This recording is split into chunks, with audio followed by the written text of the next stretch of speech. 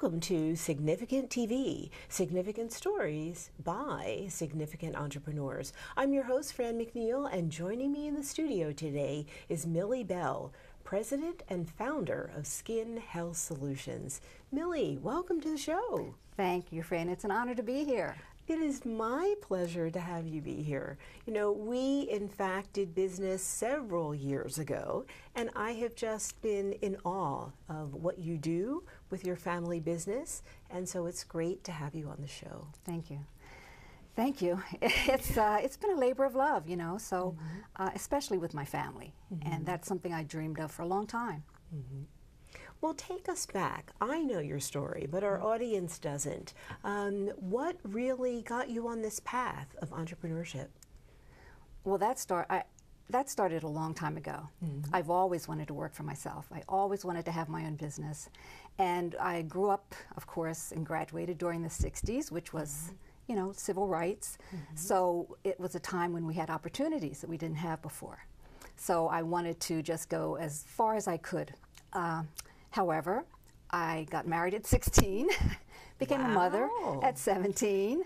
So, excuse me, my you know, my dreams of a college education and that kind of thing sort of were put on hold. I still worked, and I just, in my heart, I thought, you know, something's going to happen, and when it happens, I better be ready. So I sort of had a lot of on-the-job learning in different fields. After my second divorce, I worked at Strawbridge's in the makeup department. Oh my goodness, Strawbridge's. Yes. Wow. And a friend of mine asked me to come and put makeup on a model that he had. And I went and I did it as a favor because I love to just experiment with the, you know, the makeup and the people's faces. And then he gave me an envelope, and it had $15 in it. And I felt like I could fly. I felt, oh my gosh, I can make money doing this, and I love to do it. It was like a revelation. So the beauty industry was something that I always sort of had, you know, a special interest in, because I noticed how people felt better. You know, they were treated better when they looked better, when they looked more professional, when they looked more polished. So I just figured everybody needs to have a little bit of that, you know, and know that they can feel confident and just thrust ahead, and people would treat them a little differently. So that's sort of the first time I really, you know, really wanted to have a business. And you know, I sort of followed that trail of the beauty industry. You know, I did makeup on the side for years. Even when I worked at a radio station, I sold radio advertising with the condition that I could take jobs on the side. Okay, great. And my manager was like, okay with that. I learned how to write copy, so I wrote a lot of radio copy, which helped me later on as, you know, in writing brochures and articles and things like that for my business. So every job that I had, it seemed like it sort of added to my repertoire of skills that I could bring to my business. So, you know, that's sort of the way, and since I did work so much, and it was usually jobs that kept me like in salons. I wanted to be a makeup artist, so I worked for a guy that did stage and theatrical makeup so he could teach me. And then I had my own freelance business doing makeup for, you know, TV commercials and models and things like that. So it was, you know, sometimes I was up early in the morning, home late at night, but I lived with my mother, you know, so she sort of raised my kids, and I always thought, one day I want to have a business where we could all work together so I could get to know them as people, you know, and we could really share and work and grow together. So that was sort of, you know, in the back of my mind. But, you know, it's interesting working with family. Well, what brought it to the front of your mind? I mean, I love the sort of you're laying the steps of the story. So how did it kind of come to the fact that it was a business with you and your daughters? Well, I sort of had the opportunity to work for different companies, and I'd go to night schools. I went to Wharton. I went to some other night schools to learn whatever I needed to learn in order to do that, you know, that function. And after a while, I ran. I worked for another company, a skincare company, and I became vice president of everything. Instead of getting a raise, I got a title. So I was vice president of of sales, vice president of marketing, vice president of education and training, and I loved it. I mean, it was like an education and I worked with chemists and doctors, and the company traveled all over the country, and we educated people, mostly estheticians and doctors, on how to incorporate the aesthetic part of your, you know, the aesthetics into your medical practice. And that was sort of the beginning of the medical aesthetics and the medi-spas. So it was an interesting time, and we had a lot of people that were donating time, a lot of educators, high-level doctors, heads of dermatology departments at major colleges, and they would come and do little segments of a seminar, and so they could learn too.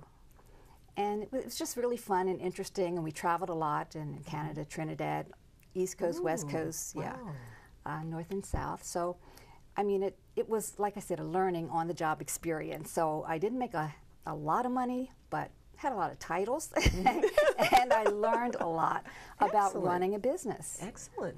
So, and not only that, I learned a lot about ingredients and the way ingredients work in products and on your skin, and the different levels of ingredients. You can have an ingredient like glycolic, and it could be a industrial level, a food level, or a pharmaceutical level. So even though it says the same thing on the label, it's glycolic. But you know, the purity, it means a lot, especially if you have sensitive and problem skin. Absolutely. So take us to where you started your company. Well, I started my company through a blessing by God. I've always been interested in giving back to the community, and I'm on several, you know, boards. But I was soliciting for the Coatesville Cultural Society, and I'd been involved in that for years. And we wanted to build a theater in Coatesville, so I went to one of the philanthropists, and I was asking for money again, which is hard for me to do. I hate to do that, but I believed in it. I wanted it to happen. So, you know, he would donate money, and the next year I'd go back and he'd donate more money. So one time he asked me, well, how are you doing? And what are you doing? And I thought, well, and at that time I was working for a physician on the main line, and I was doing aesthetics at night, and I was his office manager for the cosmetic practice during the day. And I said, well, I just want to do skincare. And you know, I asked my boss if I could just rent his space and do that, but he liked what I was doing in the medical practice, and he said, you know, he needed me to do what he needed me to do. And so I thought, well, it's just not time. So the gentleman said, well, it sounds like you need your own business. Come back with a plan. Wow. And I know. I was reading a book at that time. This is one of those experiences. I was reading a book called The Wisdom of Florence Scovel Shinn, and it was about how to direct your thoughts so that they become things, and how your words have power and how your thoughts have power. So I've been reading it every day. I had it with me in the car. I had it, whenever I had a negative thought, I'd open it up and read something positive. And when that happened, it scared the life out of me. I mean, I thought, I almost, like walking out, I was like kind of wobbly. Wobbly, right. And well, anyway, that's what happened. And I came back with a sketchy plan, and I was on my way. And that time was so scary, but so exciting. But, you know, I read in that book somewhere that fear is lack of faith. And I have a very strong faith. And I just latched onto that, and that helped to keep me sort of stable through all that. That is wonderful. Yeah, wow. It was a blessing. It was a miracle, actually. But, you know, it's sort of like I always thought. If I was ready when the opportunity presented itself, it would happen. So wonderful, yeah. Wonderful. Well, show us your products. Show us what you have. Well, my products they were formulated for very sensitive and problem skin. Mm-hmm. They were my very, very favorite clients. Mm-hmm. They're the ones that they've gone to dermatologists, they've gone to doctors, they've changed their diet, they've done some other things, and their skin still had problems. Mm-hmm. So, should I show you a little? Sure, yeah, please, okay. Please. This is our most popular product. This is called the Hyaluronic Therapeutic Cream. Mm-hmm. Hyaluronic, by the way, is the most powerful natural moisturizing ingredient known to science. Mm-hmm. And you'll hear it on TV now, yes. But we've had it for over 13 years. Mm-hmm. And it's amazing. I'll just get a little spatula here to give you a little. Okay. Ooh. Rub it in. Moisture is one of the biggest anti-aging ingredients that you can have. You know, moisturizers, but you can moisturize your skin by sealing it with an occlusive agent like Vaseline or Aquaphor or something like that. Our products attract and hold moisture, and it pushes that moisture down onto your skin. The hyaluronic, we use a large molecule hyaluronic, so it doesn't penetrate your skin. It lies on the surface and holds that moisture in there. And our formulations are really, and I didn't whip this up in the kitchen. I know, you actually had a lab. We had a laboratory, we had a PhD chemist, a cosmetic chemist, which is really different from regular chemistry. And a lot of people don't realize that. It's a whole different language in chemistry. So we had him formulate with us for the first 6 months. And I had ingredients that I had wanted to use in products that when I was working with the other company that they didn't have. So we came up with those. Some things worked, some things didn't work with our base formula. So it was, a trial and error thing. And then we had the line pretty much together. Terrific. And you have an example of your line. Would you show that to the audience and then let them know how they can get in touch with you? We are located in Downingtown. Our phone number is 610-269-7009. And we also have a website. The website is www.dermha, that's DERMHA.com. And you can purchase over the website. We're also, we're sold through some physicians' offices in the area and across the country. So you can also call us and we can tell you those places where you can buy it. And what, for example, is in that kit right there, just to this. Point it out? Yeah, this. Even if it stays in the plastic, just to briefly point out what. This is our Gentle Face and Body Wash. The Gentle Face and Body Wash it lasts over 3 months. Use a little of it and water. All of our cleansers are water-based. All of our moisturizers are water-based.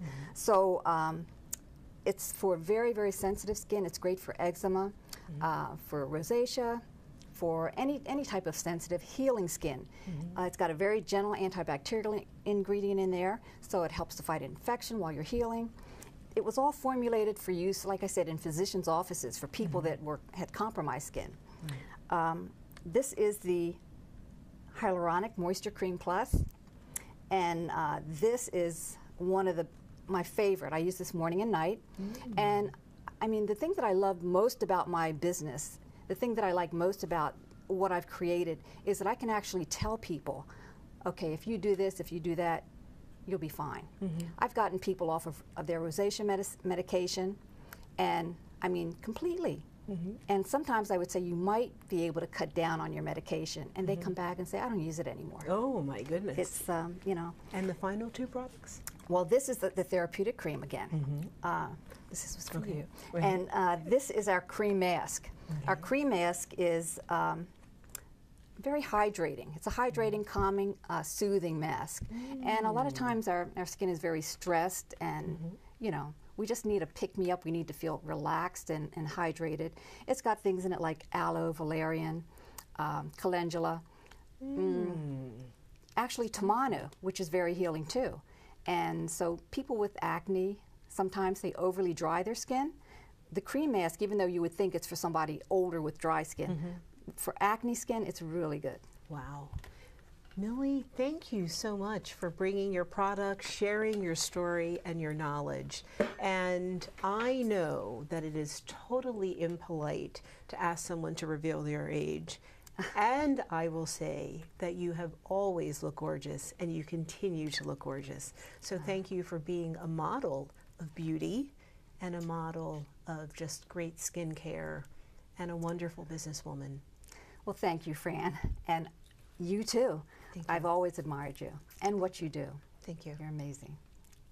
Well, significant stories from significant entrepreneurs. Our guest today is Millie Bell, President and founder of Skin Health Solutions. And you can find her and her products on the web at www.dermha.